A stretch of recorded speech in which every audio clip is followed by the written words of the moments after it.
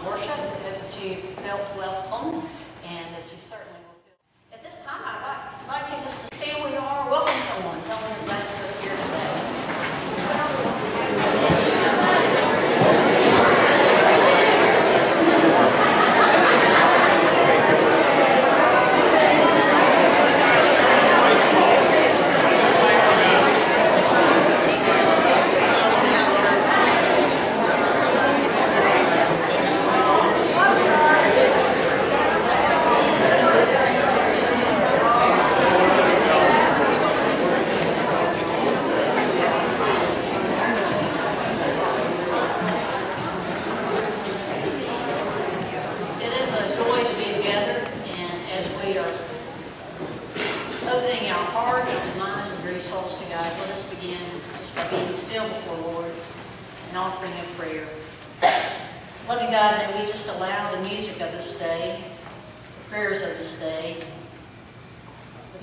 Proclamation of your word this day. Embrace us, encourage us, challenge us, but most of all, remind us of how deeply we are loved.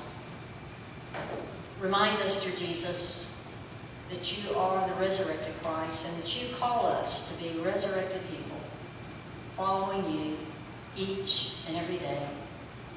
Help us to be all that you have created us to be, even today, as we worship. Amen.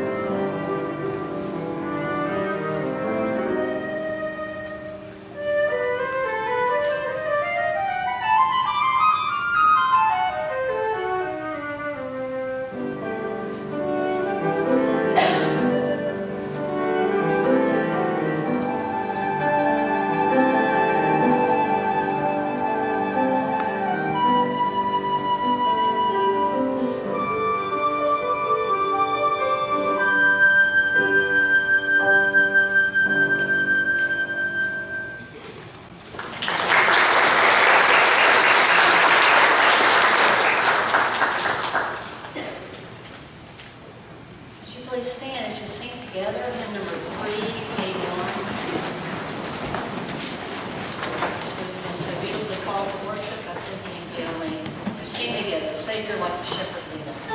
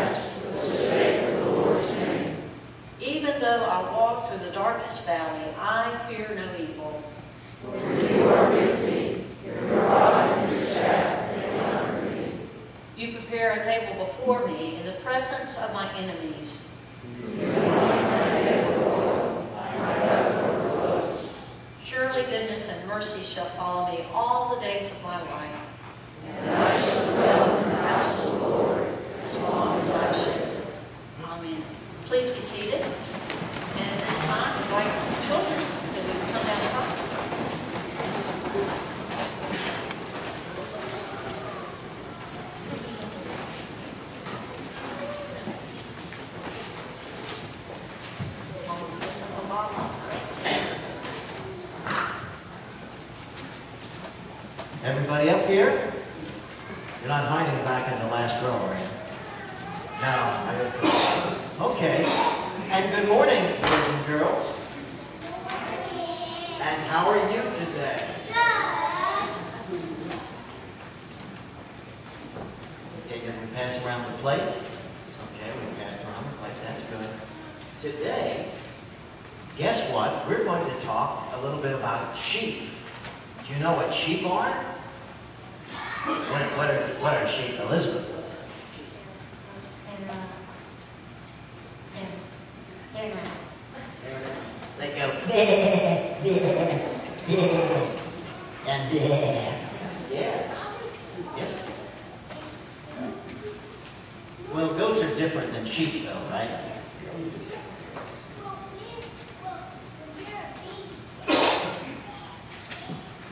Yeah, they kind of make that.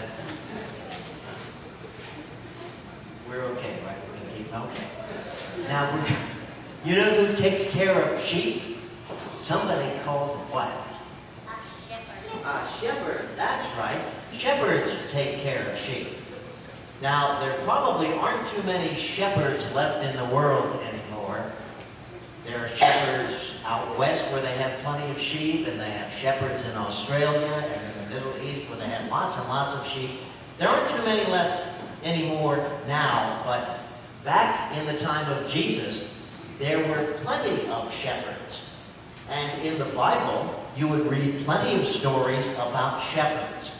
Because the idea of those stories was not only to tell us what shepherds did, but to tell us what Jesus does.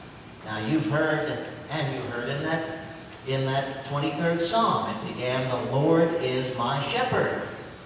And we're kind of like sheep. And Jesus is our shepherd. Did you ever think about it that way? Now we have to talk about, what do shepherds do? Do you know what shepherds do? Yeah. Elizabeth will try it.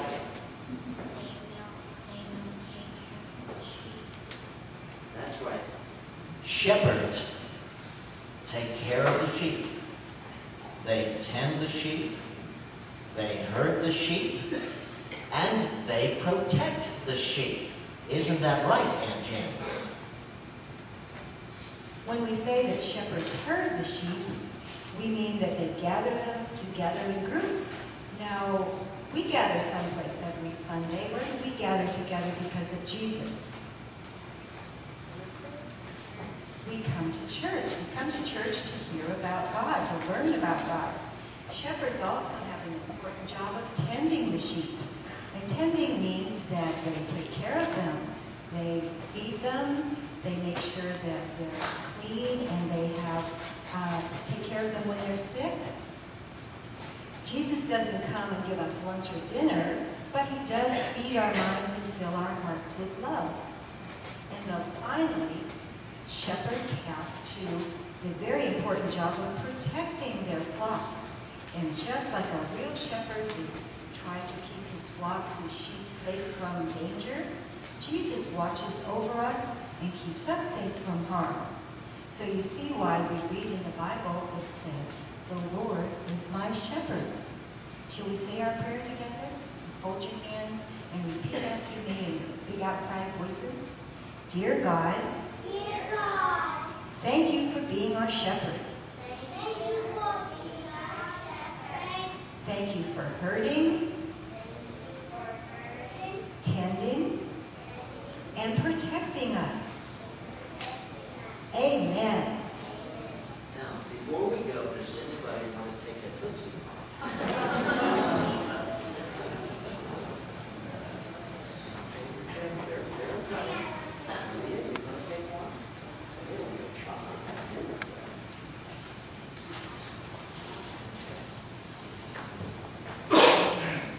Thank you, Bob, Janet, and the children, reminding us about shepherds and sheep. As we come to the time of prayer, I invite you, if you will, to take just a moment, turn to the back of the prayer concerns that are listed here. In addition to those, I want to make you aware that Jackie Pond's father, James Allen, is at St. Joe Hospital. There a number of days this past week, and continue to pray for him as some more tests are run, and Jackie and that entire family. And I understand that this week for many students is end of grade tests, EOGs, and so I want to lift up students and teachers and all persons involved in that process as we're moving toward the end of the school year. May we go to God this time. Dear gracious God, remind us today that even though the image of shepherd and sheep may not be one that we think about often, May we be reminded, though, that in the best of ways, dear Jesus, you are our shepherd. That when we are true to who we are, and that means at times that we wander off the path, instead of being true to who you are in us, that we need you to guide us and to lead us back. We're grateful that you protect us and you care for us and that you are always present with us.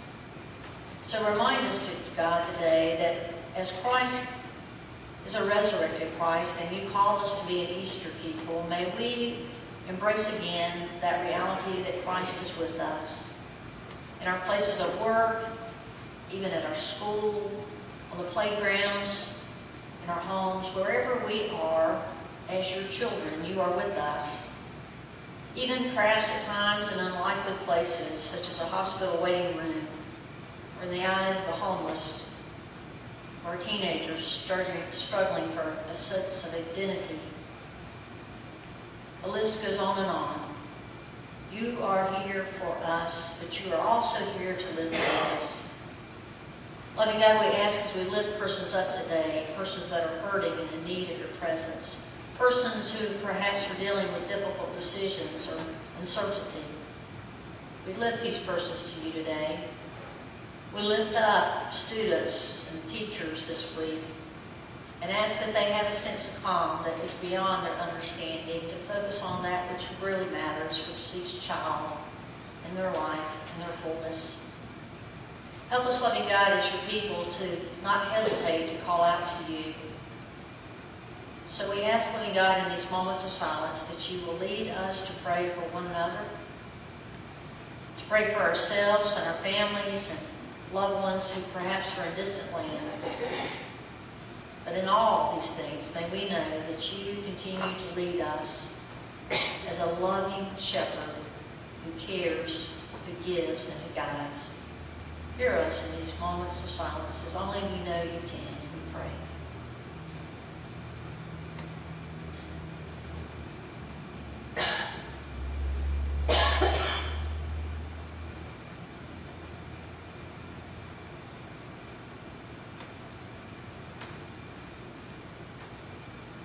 Loving God, in the midst of our everyday lives, even as we are struggling, remind us of your peace that goes beyond understanding. And make us instruments of your peace, that we may give hope to the hopeless, strength to those who are faltering, love to the lonely, consolation to the grieving, and faith to the faithless. Teach us, loving God, to live out our lives in such a way that others will be drawn to you, but especially be with those today who need to feel your presence and your love in a way that they perhaps have not felt in some time. As we lift them up to you, we give thanks as we honor the risen Christ. Amen. I invite you to please turn to hymn number 393, Spirit of the Living God. Would you stand as we sing this twice?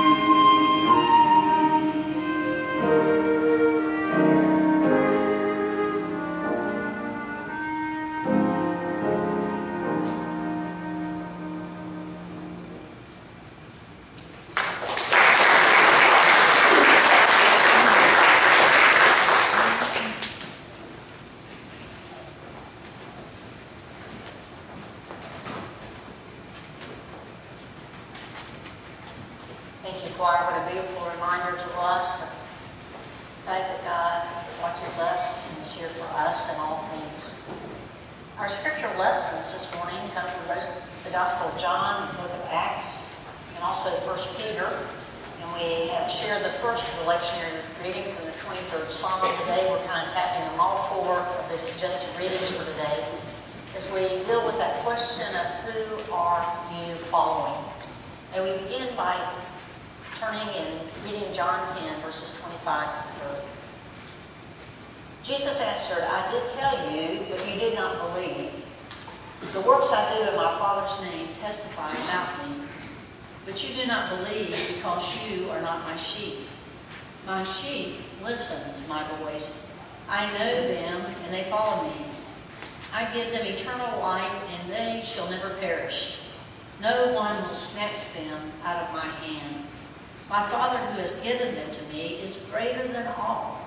No one can snatch them out of my Father's hand. I and the Father are one. Then the book of Acts, as we continue to reflect upon the early Christian gathering of churches and homes, we find that they devoted themselves to the apostles' teaching and to fellowship, to the breaking of bread, and to prayer. Everyone was filled with awe at the many wonders and signs performed by the apostles, and all the believers were together and had everything in common. They sold property and possessions to give to anyone who had need, and every day they continued to meet together in the temple courts. They broke bread in their homes and ate together with glad and sincere hearts, praising God and enjoying the favor of all people. And the Lord added to their number daily those who were being saved. And then in 1 Peter chapter 2, verses 21 through 25, to this you were called, because Christ suffered for you, leaving you an example that you should follow in his steps. He committed no sin, and no deceit was found in his mouth. And when they hurled their insults at him, he did not retaliate. When he suffered, he made no threats. Instead, he entrusted himself to him who judges justly. He himself bore our sins in his body on the cross so that we might die to sins and live for righteousness. By his wounds you have been healed, for you were like sheep going astray, but now you have returned to the shepherd and overseer of your souls. This is the word of God for the people of God. Thanks be unto God.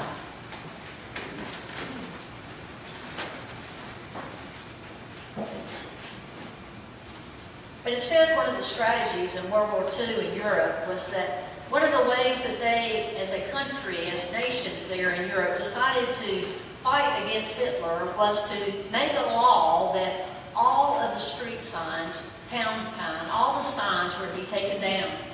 The purpose of this was that they knew that the Germans had maps of the area, but they also recognized that unless they could figure out where they were, they couldn't figure out where to go. Today, as we consider the question, who are you following? Surely one of the first things that we want to admit as we talk about who we want to follow is that we want to follow someone who knows where they are and knows where they're going. Now, some of you may think I'm exaggerating when I say I'm extremely directionally challenged. If you doubt that, that means you've never traveled with me or ever gone with me anywhere. Casey could tell you early in life she talked about the turnaround turns when she would talk about going to places with me, because it's true, I just have a hard time. And even if I've been in a place and I haven't been there many times, I have to kind of relearn it. But one of the things that continues to cause me to hyperventilate, even with GPS, is when you see a detour sign and they take you off the path and take you out. And they do a little bit better job of that now, guiding you, DOT, I thank you for that. But occasionally, when there's that spontaneous detour, I'm one of those people that just say, okay, that car there looks like it might know where it's going.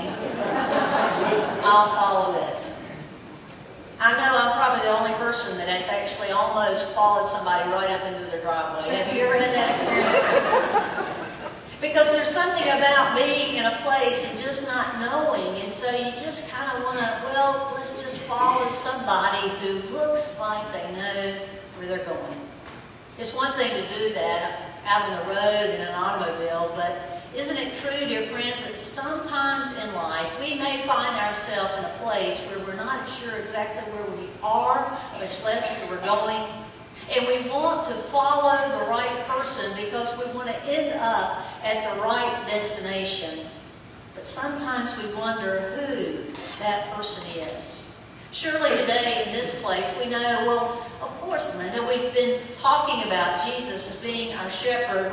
We talked about that aspect of Psalm 23, about the Lord is our shepherd. Even as we said those familiar words, we were reminded that we have a God who's alive and guiding, a God who leads us beside the still waters, who leads us in paths of righteousness for His namesake, and at times pushes us down into the green grass so that we can be reminded of the coolness and the presence of a living God.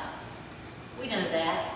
In this place, as we hear the scripture, we're reminded about those early Christians, about when they gathered together, they reminded each other about who they were, and they reminded each other that the reason that they were there was because Christ is alive.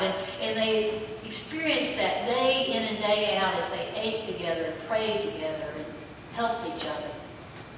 And surely that's our prayer as a church, as the body of Christ here, is that we will also be about following Christ. And then in 1 Peter we find that reminder to us, though, that if we are indeed sincere, if we are indeed open to following Christ, wherever Christ would lead us, we need to know that at times it's going to be difficult. At times it's going to feel like it's unfair because we experience hardship and sometimes misunderstanding and sometimes even struggling and suffering. Even in the midst of that, though, as we're reminded about how Jesus, even though He was hurt, He never retaliated. And when we hear that, we think, I'm not so sure I can follow quite that closely this one. Today, for just a few moments, but let us be reminded about how important it is to ask that question, who are you following? Who am I following? Because at times in our lives when we need to have that awareness of following, we need to be clear about who is leading and where, and whether or not this person has our best interest at heart, and whether or not this person is leading us just here in this world, but leading us through this world, through the valley of the shadow of death, into a place of righteousness, right living, right relationships, forever and evermore. I'm reminded of a story told of a young woman who was filling out college applications, and on one of her college applications it asked the question, are you a leader?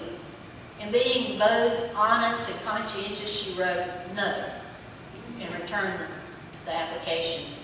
She, of course, felt like that she would never hear from that college again. She said, but you know, I was honest. But she was surprised one day to actually receive a letter from the college, and the letter started like this: Dear applicant, a study of the application forms reveals that this year our college will have 1,452 new leaders.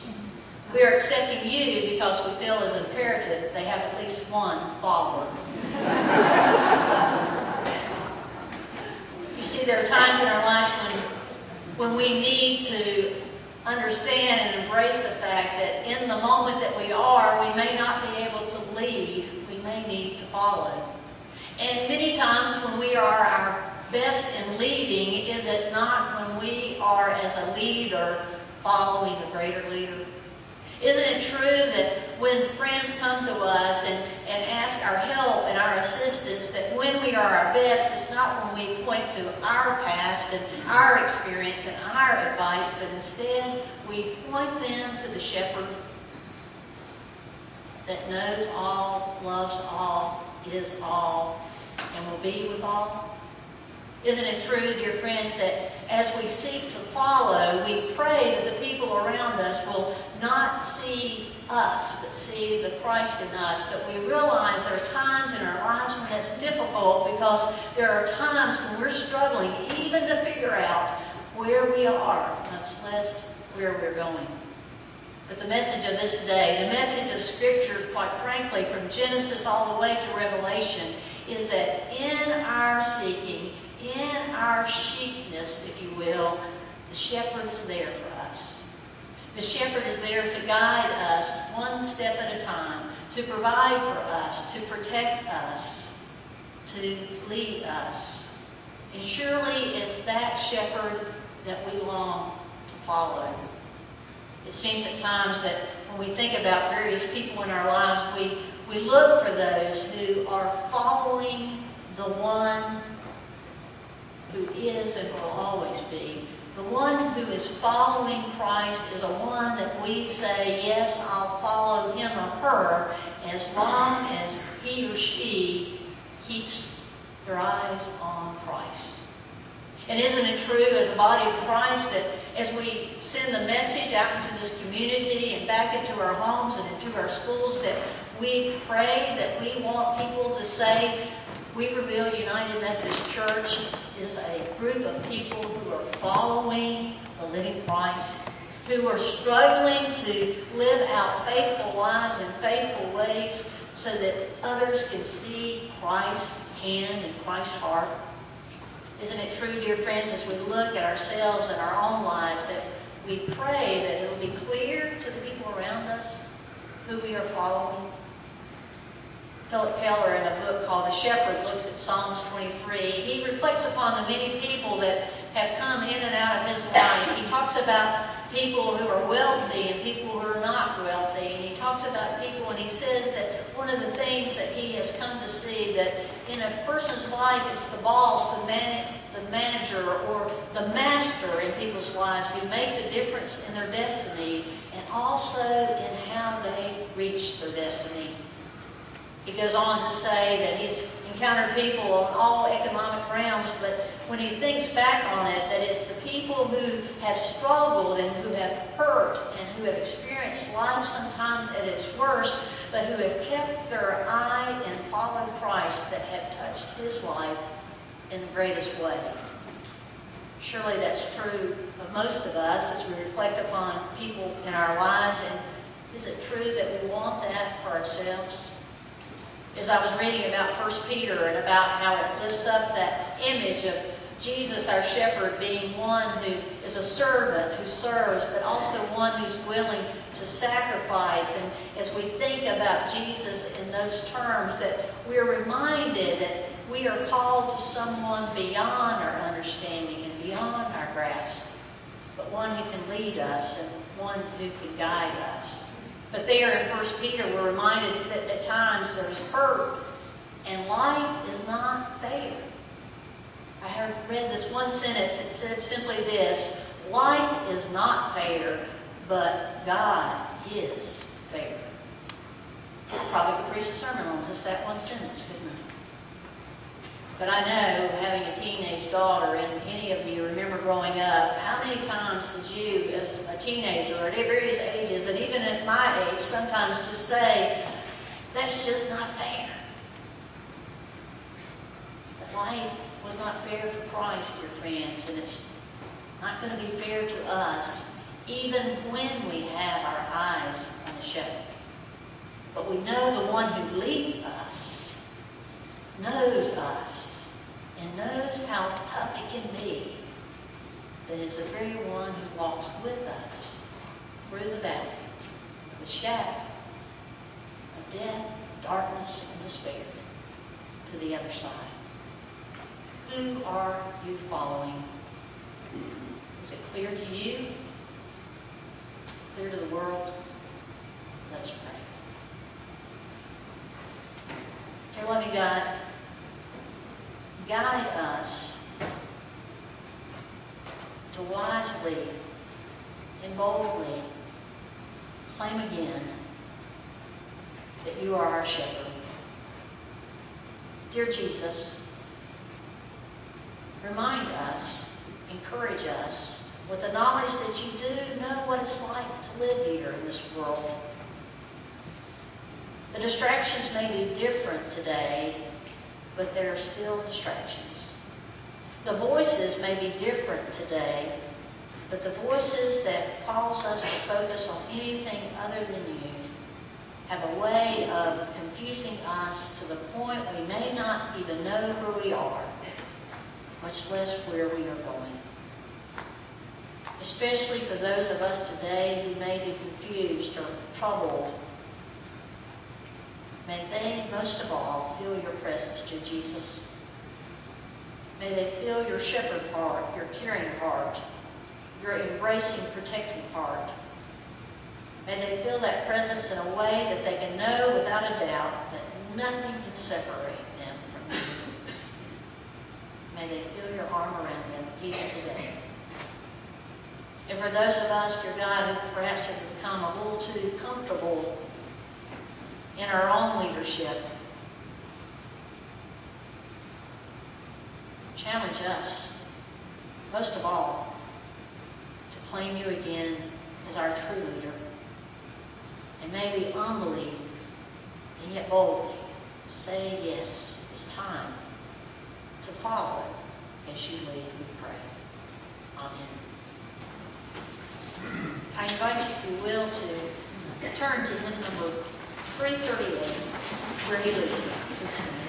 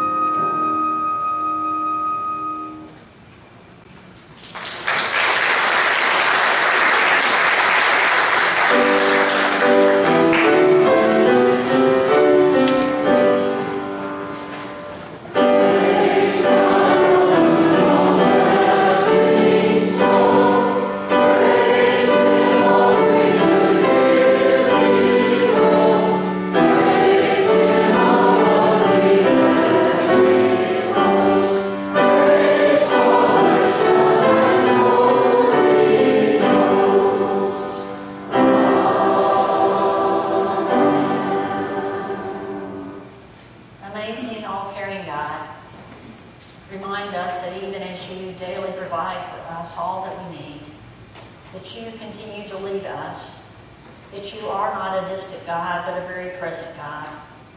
And dear God, help us to see you in ways perhaps that we have not before, so that we can claim again that you indeed are our Lord and our Shepherd, that you are our guide, and may we follow. Continue to help us even today as we continue to pray the Lord's Prayer. Our Father, who art in heaven, hallowed be thy name. Thy kingdom come, thy will be done, on earth as it is in heaven. Give us this day our daily bread, and forgive us our trespasses, as we forgive those who trespass against us. And lead us not into temptation, but deliver us from evil. For thine is the kingdom, and the power, and the glory forever. Amen. Please turn to hymn number 452, and may we sing together, My Faith Looks Up to Thee.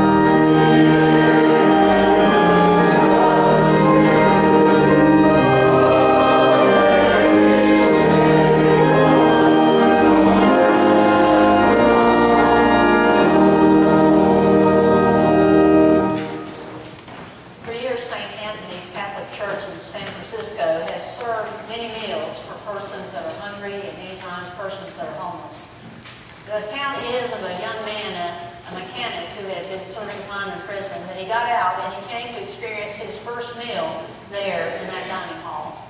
As he watched a woman beside him wiping the tables, he said, after he ate his meal, "I guess now you'll want me to help clean and get down on my knees and clean up the floor, right?" And she said, "No." He said, "Well, I guess now you're going to make me go hear a sermon, right?" And she said, "No, not here." And then he said, "Well, then you're going to lecture me about how I need to get my life together." And she said, "No, I'm not." He said, "Well, what's the gimmick here?" She pointed to a sign hanging over the dining room table there that simply said, "Out of love for God." She said, "That's the reason. There is no gimmick."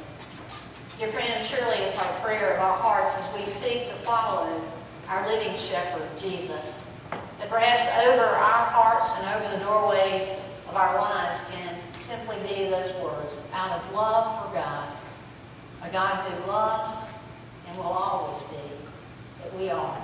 Surely that is a God we desire to follow. The grace of our Lord Jesus Christ, the love of God, and the communion, and the connection of the Holy Spirit go with us as God's children, following the presence of the living Christ where we go. Amen.